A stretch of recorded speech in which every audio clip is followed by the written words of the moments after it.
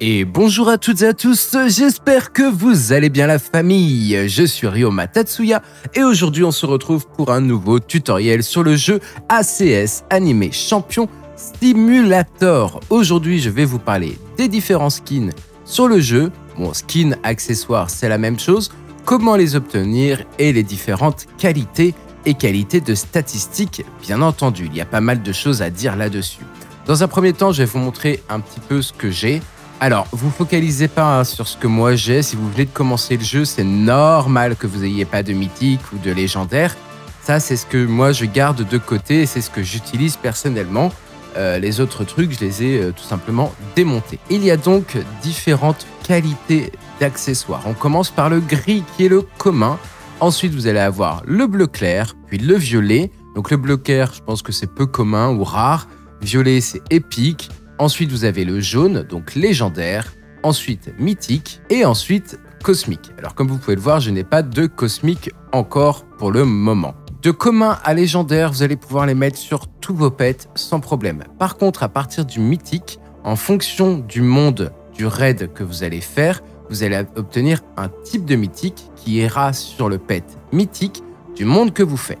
Je m'explique. Par exemple, si vous avez un Goku et que vous voulez justement son skin mythique, vous allez devoir faire le raid du monde DBZ. Vous n'aurez pas le skin mythique de Goku, par exemple en faisant le raid de Bleach. Ça peut être logique pour certains, ça ne l'est pas forcément pour tout le monde. Donc pour les skins mythiques, vous allez devoir farmer les raids dont vous avez besoin du skin mythique. Ensuite, deuxième chose à savoir, les skins ont différentes statistiques. Vous pouvez obtenir des skins directement quand vous les obtenez avec une bonne statistique, mais il y a peu de temps, lors de la dernière mage ou l'avant-dernière mage, les développeurs ont mis en place ce qu'on appelle le skin reforging. En fait, ici, vous allez choisir un de vos skins et contre du scrap, vous allez pouvoir changer leurs statistiques. Personnellement, les meilleures statistiques, il n'y a pas photo, faut pas viser autre chose que ça. Ça s'appelle perfection. Donc voilà, par exemple, Gold Cape of Perfection. Ça donne critical chance, attack speed et damage. Et le démonique, si vous avez vraiment pas de chance. Voilà, si vous n'arrivez pas à obtenir le perfection, le démonique, c'est aussi très bien. On va dire que c'est le niveau inférieur. Le reste, c'est pas très utile. Bien entendu, ça dépend aussi de votre avancée dans le jeu. Si vous n'avez pas beaucoup de skins légendaires, pas beaucoup de scrap et que vous avez un conquest, par exemple comme ici l'épée que j'ai de Mihawk, gardez-la comme ça, c'est toujours mieux que rien. Petit à petit, vous pourrez optimiser vos skins. Essayez pas d'avoir tout de suite tout le meilleur. Voilà, chaque chose en son temps. Donc comment obtenir les skins? C'est très simple. Vous avez les raids ici et vous avez différentes difficultés de raid. Maintenant, en easy, vous obtiendrez du gris et du bleu.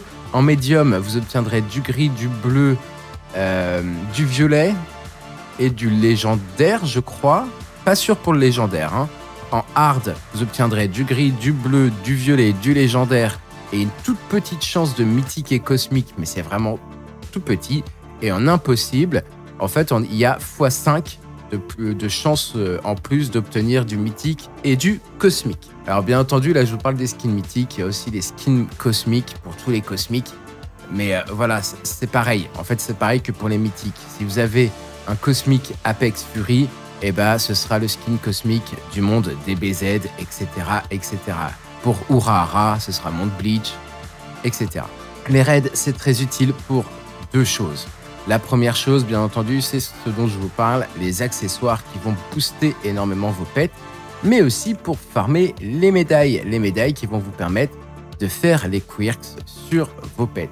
Alors, si vous ne savez pas ce que c'est qu'un quirk, ne vous inquiétez pas, dans une des prochaines vidéos, je ferai un tutoriel exprès sur les quirks, à quoi ça sert, quels sont les meilleurs, les optimisations, lesquels mettre avec lesquels, etc.